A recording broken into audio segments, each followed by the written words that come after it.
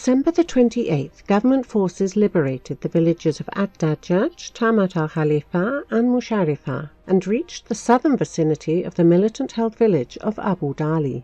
Abu Dali is controlled by Hayat Tahrir al-Sham, formerly Jabhat al-Nusra, the Syrian branch of al-Qaeda, and is one of the key militant defense points in the area.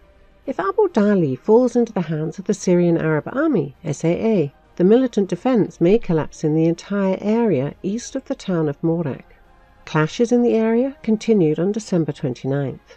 On December the 28th, the US-backed Syrian Democratic Forces, SDF, announced that their fighters had advanced on the ISIS-held town of Hajin in the province of Deir Zor. According to the SDF, 15 ISIS members were killed and a vehicle and motorcycle of the terrorist group were destroyed. The US-led coalition announced in an official statement released on December 27th that on December the 23rd, it and Maghawir al-Thora, MAT, launched a military operation against ISIS in the Hama Desert around the Al-Tanaf base.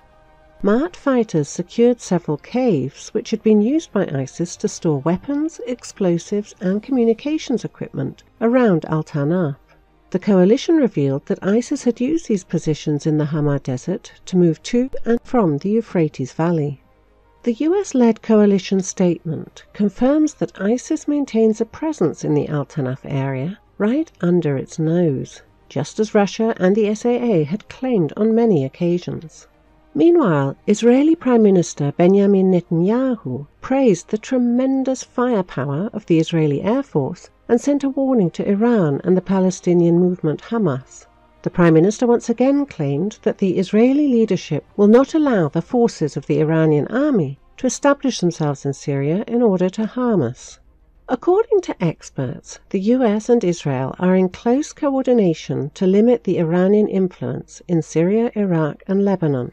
However, so far, their activity has only led to the growth of the Iranian role in the region.